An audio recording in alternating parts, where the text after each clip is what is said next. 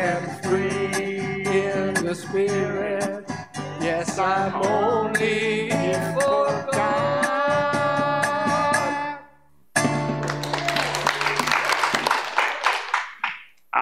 I love it. It's wonderful to have these musicians up here. And today is the first Sunday of October, our Zeal month, and I'll be focusing on some of that energy. The title is Overcoming Challenges. Now, this came forward by reading about Stonehenge, one of those great mysteries of the world. And there have been scientists looking and probing and trying to figure out how this thing was built. Frankly, if I had to build this today, I think I'd have a little bit of a challenge just to make it work. Probably be like, hire that contractor. But they found something new. Now, they know that it began to be built in 3100 BC. And the question was the central altar stone, which is 6,000 tons and 16 feet. How did they get it there? Because in southern England, there is no big rocks like that. And they had thought it had come from South Wales, but no, it didn't come. It came from Scotland, hundreds of miles away. And this is a Neolithic society. This is before the wheel was invented. So you've got forests, you've got bogs, you've got rivers, and you've got a people that have figured out, we want to get this rock way down there. Now, you can guess there'd be some of the people in the group say, that's impossible. Not going to do it. But they did it. Now, the best way they could do that is by boat. And so this revealing has told scientists that this Neolithic society was far more advanced than they thought. I think that's fabulous and a great way to start a talk about overcoming challenges. This is in our scripture, Ecclesiastes chapter 9, verse 10. Whatever your hand finds to do, do it with your might. Now, metaphysically, this is whatever you do, do it with a God-centered knowing. Because that might that affects the entire universe and has created us and fills us with everything that we need is available to us. All we need to do is ask. Quite benevolent. So also, might refers to our very faculty of zeal, which is that energy within us and in God. It's our God-given energy of spiritual zeal is how we move things, how we get it going. How do we get from here to there? It's going to be using our zeal, our enthusiasm. And that allows us to overcome challenges. You don't move a great big 12,000-pound rock from Scotland down to southern England with, okay, we'll do it. How much do we get in our life when we say, oh, maybe someday? Maybe someday is like saying never. It's not going to happen. It's a good thing that we have a good testament to this life. And Charles Fillmore makes this clear, our co-founder of Unity. To be without zeal is to be without the zest of living. Zeal and enthusiasm incite to glorious achievement in every aim and ideal that the mind conceives. Zeal is the impulse to go forward, the urge behind all things. So how do you get into the shower or the bathtub? It takes zeal. If you're going to brush your teeth, it takes zeal. If you're going to drive to HEB, it's going to take zeal. Everything that we do, what's behind it is a movement of energy. And that energy is a little bit orange, and it's moving in our lives and bringing forth wonderful things. Now, that story about Owen and birthdays and me celebrating every day, it took zeal and enthusiasm to do that. How much of a party is it going to be if it's like, I don't know. It just doesn't work that way. We need to put our energy, our life behind things. And a zest for living doesn't mean that we need to be loud. We can have zest for living by being very peaceful and serene and balanced. That takes enthusiasm and zest as well. Overcoming challenges is a choice to not buy into the impossibility. Martha Smock, a wise woman who I turned to many times. She has wonderful books, and she was head of Daily Word for many years. She says here, if you have felt limited in any way, it's time for a change of thought about yourself, about your life, a change from any belief in limitation to a belief in the unlimited power of God in you, which waits expression through you. Now we talk about the God within over and over again, but it's worth speaking because it's important to remember that there's an unlimited presence that's unchanging within us. And when we tap into that, when we stand in the presence of that love, anything's possible. Now, there's no place where God is not. Does that mean that God has limitation? No. God is completely unlimited. And I believe that within God, everything is possible. Like, how do you figure out how to get a great big rock from here over to here? Inspired. Our lives are inspired. And haven't we all faced situations in our lives that we needed to make a change? We needed to grow and challenge ourselves to achieve something. I know many of us have done that. Anyone want to share something in their life that they took a change and went for it and achieved it?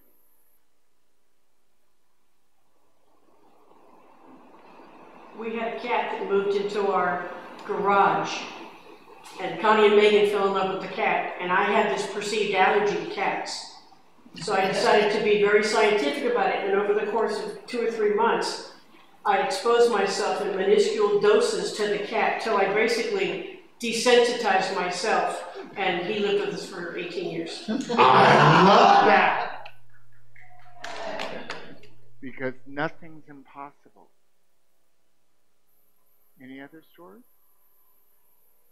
Yes, Lindsay.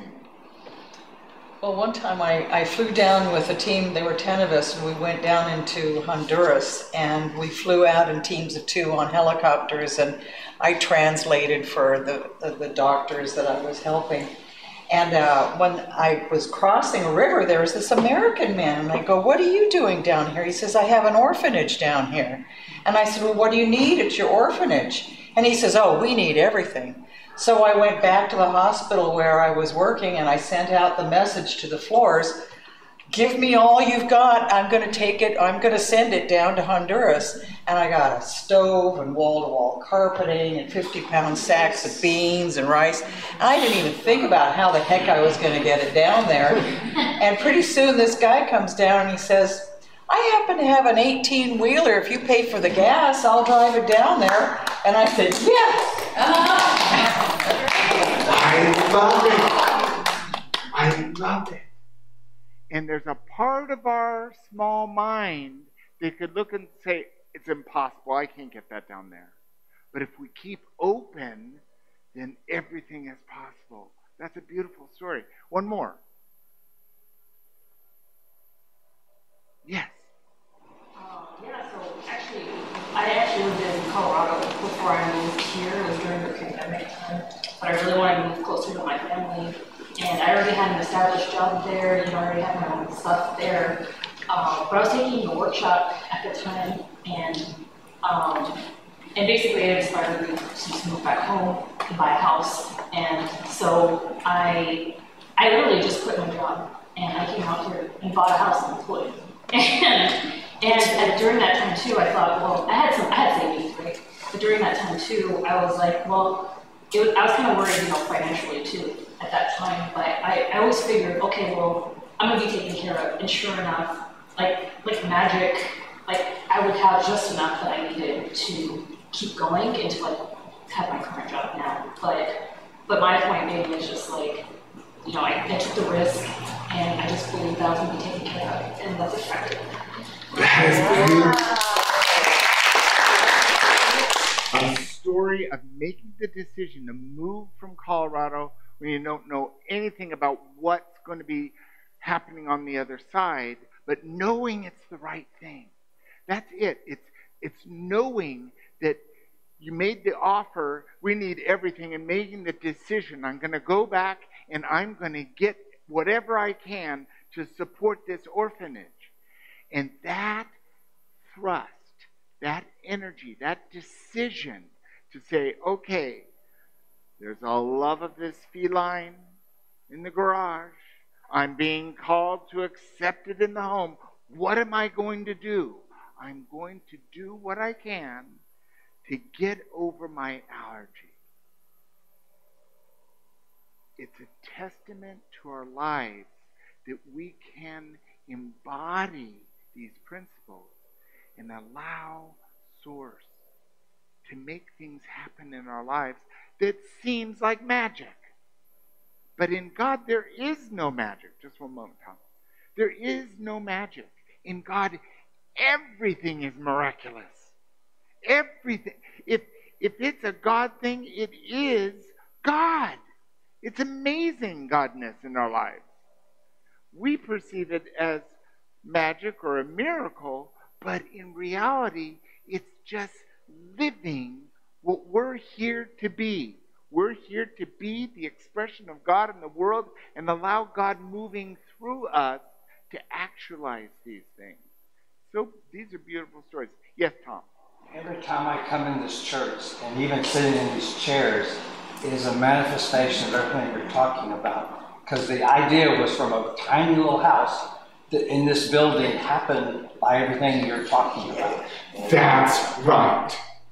That's right. The founders came out, they bought the land, and then they built it with their own hands, and then they hired a minister.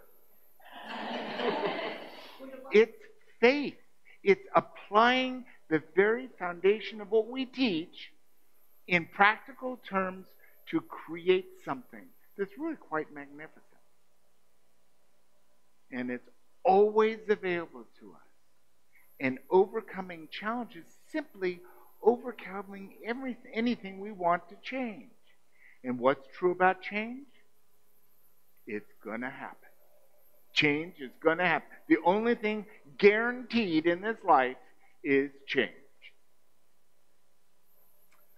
And Charles Fillmore, returning back to him, he says, when you refuse to see negative things, they will disappear.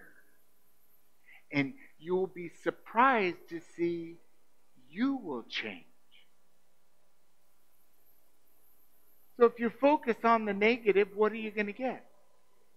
If you focus on the positive, what are you going to get? If you focus on the love, what are you going to get? If you focus on the shame, what are you going to get? If you focus on the doubt, what are you going to get? It sounds like whatever we focus on is what we're going to get. And if we have a lot of negativity in our life, our own thinking, or the people around us just loving to talk negative, if we just back ourselves, give it time out from the negative thoughts, they disappear. Because if the unchanging, eternal presence is unconditional love, what's our basic essence? Unconditional love. Is there anything negative in unconditional love? No. There's no negative energy. There's no negative force. Because there's only one power, one presence in our lives and in the universe. Just one. It's really beautiful. And our personal exploration is kind of simple to remember. It's the 3 P's of change. So the first one is patience. And if you don't have much patience, you can learn patience. Patience is a trait that we can get a skill at. Get comfortable with just taking a breath. Being centered. Opening ourselves to peace and serenity. Practicing prayer and meditation. Patience is that place where we can recharge. Like our battery gets recharged with patience. The second one is persistence. We need to choose again and again and again. And if it's a big challenge, again and again and again and again and again. Persistence is giving it even when we don't see how the outcome's going to be. When someone says, oh, well, we could bind some logs together, and the logs float on the water. And it takes patience and it takes persistence to go and get the logs and make it all work. And then how do you get the big old rock onto the raft? Or off the raft to the site? It wasn't impossible because they did it. And they're not walking around, we could just ask them. Perseverance is giving that all. It allows us to open to having help. Perseverance is how we navigate through the pitfalls or the challenges. Like Lancine's story. Okay, anyone got stuff? I'm going to take it to the orphanage. And whoop, there's a whole bunch of stuff. And perseverance is, okay, I don't know how, I'm going to do this. And then, oh, I got a truck. I can drive it down there. Patience, persistence, and perseverance gives us the success to navigate through our change, to overcoming any challenge. And a challenge might just be getting out of the bed. I don't know about you, but sometimes it's just hard to get out of bed. And once I'm out, it's like, I better hold on. And then, after a little patience, a little persistence, I can walk into the other room. I don't know about you, but this happens to me on a regular basis. I'm no spring chicken. Well, I'm here to speak truth. We are ready, yes? We're going to open ourselves to overcoming any challenge in our life and allow it to be the best experience because life's worth living. And that's the truth. Thank you.